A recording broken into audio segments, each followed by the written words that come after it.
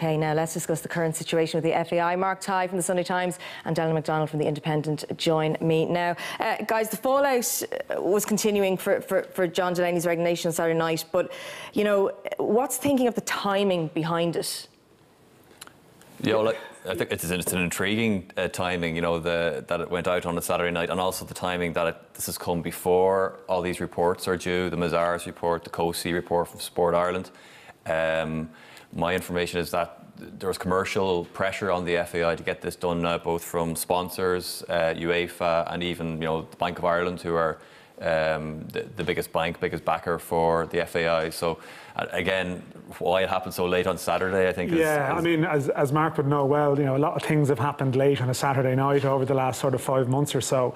There are people involved. There were sort of a knowledge of the talks who would claim that this was all very natural, that the talks, which had stalled and had resumed, you know, in recent weeks about John Delaney's future, that it was just a case that it went through the night on Friday, could have been settled on Friday, went into Saturday, and that was the timing of it. But in terms of, when you consider the number of statements and the number of things that have happened with regard to the FAI, a very terse 2-paragraph statement, 11:15 p.m. on a Saturday night, I think you also know, with an awareness of communications and how things work, that it's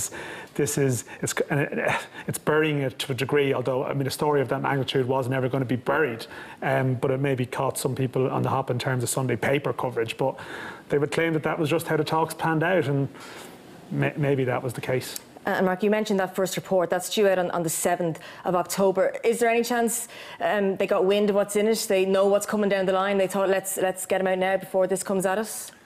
That could have been a calculation. I don't think they actually know. They can't know what's in the COSI, the Sport Ireland report, my information.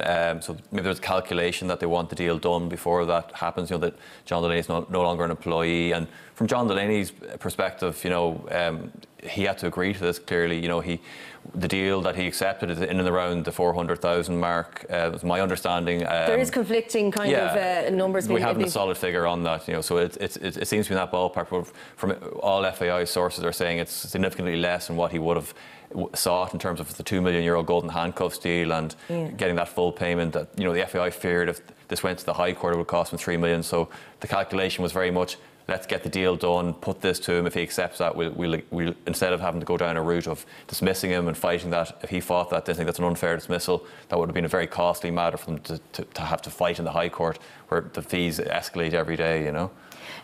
How does this go down with the likes of FAI staff, people who are saying that the organisation is struggling financially, but he's still getting what is a large amount of money? Yeah, look, it is stomach churning, and I think it's hard for people to take, having, you know, heard so much and read so much in the past 5-6 months, or maybe over a longer period of time, about the operations of the FAI. And I mean, it has been a decade of austerity for Irish football. It's been a very tough time for employees in the FAI at a very low level. Morale has been rock bottom. They've had to listen to stories over the last couple of months, valid stories, about the fear of people potentially losing their jobs or some kind of austerity measures as a consequence of this crisis, basically. How it's sold to them, and as Mark alluded to there, is that this was sort of a mathematical equation, and that as hard as it is to take that there could be a payout in this situation, it would appear that there was an impasse there in discussions, that it would have been hard to resolve it without this happening. And as Mark mentioned, that could have made the bill even bigger and put the FAI on an even more delicate financial footing than it is right now. I know everyone there was a sense that a lot of people in FAI wanted some big announcement that someone had been shown the door in some dramatic way, but that didn't appear to be realistic, and this was the conclusion that was required to try and move on to some degree, as much as you can move on from something that's ruined the game here, you know, and certainly left it in a pretty difficult position going forward in terms of financing itself. I think it's about $500,000 worth of public funding has already been withheld by Sport Ireland. Will this resignation be enough for them to reinstate that money? No, I think there's more to go. I think that's probably been established by commentary that's come out from Shane Ross and I guess other people on the Oireachtas committee and so on. I think it's natural now that that probably helps to some degree of closure. But I mean, there is the issue there of Donald Conway, the president of the FAI. I think his position remains a talking point. He was on the board for 14, 15 years, while a lot of things were sanctioned, approved, including the contract for John Delaney, which is ultimately proved a sticking point in these negotiations, which has led to more money being paid out. So I think the comments are clear that for state funding to be restored, there's more steps required. These audits are a part of it, the reports are a part of it. There have been some governance reforms passed which were a part of it, but I think there are ties that remain with the old regime, as if that's the right way to phrase it. And I think that those ties are going to have to be cut really before that funding is restored. Mark, do you think that this is something that Donald Conway and other board members have given thought about, that maybe their time in the fold is coming to an end as well? Yeah, I think this will come to a head later this year when these reports are finalised, and it's clear Shane Ross, who really has so much control as Sports Minister over Sport Ireland's funding of the FAI, will not accept payments to the FAI while Donald Conway is still there. He's made it a personal issue. Obviously, FIFA and UEFA have objected to that very strongly and said, you risk having the FAI banned from international competition. But I'm getting a very strong sense that there's a groundswell of acceptance in the FAI from a cohort that Conway would have to fall on the sword for state funding to be restored. And clearly, if the FAI is to move on from the Delaney regime, they need the state to be funding it. Like, we have this ridiculous situation in Ireland where we put more money into the Greyhound board, and Shane Ross saying he doesn't want that money going into the Greyhound board, 14, 15 million euro a year, and we give 2.9 million euro to the biggest sport in Ireland, in terms of participation. So if the FAI really do this properly, I think it's a great chance for them to get the state on board and to back Irish football, to a greater extent than it had been under the Delaney regime.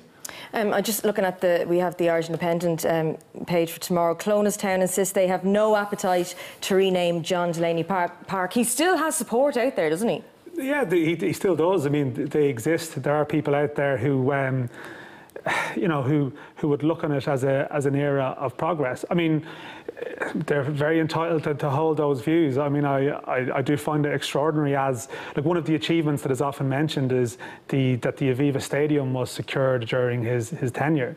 As it stands, debt from the Aviva Stadium is going to hang over Irish football for the next 2 decades. And I think the most extraordinary thing, or one of the most extraordinary things about the Delaney era, is somehow how it became, this perception existed that he was the only person that could make these deals happen, that could secure these sponsorship deals. As Mark mentioned, it's the biggest participation sport in the country.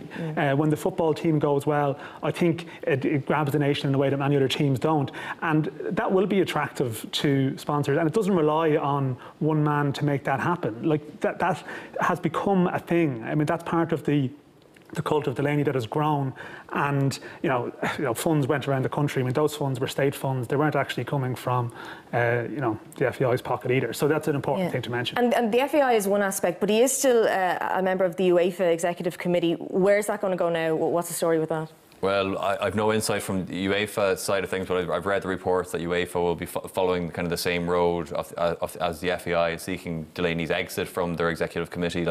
This is, and I think this is why the board of the FAI were kind of blindsided back in March when they voted unanimously to create this executive vice president role, because they said John's connections are so powerful, so well established with UEFA. Will we miss that? I mean, would we have Euro 2020 games in Dublin if John Delaney wasn't there? I don't know. I mean, last week, Northern Ireland secured the Super Cup for 2021, which is a pretty prestigious game. I didn't see any coverage there from Northern Ireland about how this was the work of one person that was there, and if that person wasn't there.